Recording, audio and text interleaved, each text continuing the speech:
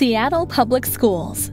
There's been some confusion about how schools are funded and where that money comes from. Seattle Public Schools are funded through state dollars, federal dollars, grant funding, and local voter-approved levies. So what's the problem? Washington State recently changed how it helps fund schools. Some school districts saw a large increase in funding, while others, like Seattle, did not.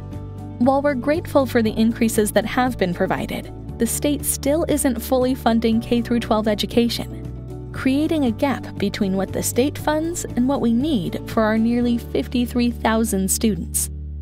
That means Seattle Public Schools must rely on local voter-approved education levies to bridge the gap.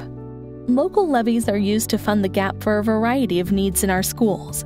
Starting in 2019, Seattle Public Schools will face an even greater deficit because the state limited our ability to collect the local education levies we need for our students here in Seattle.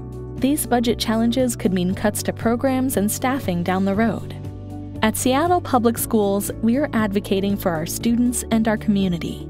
We are working with lawmakers to address this funding gap challenge and will continue to provide our students with what they need to be successful. For every student, every classroom, every day. Want to learn more? www.seattleschools.org/budget.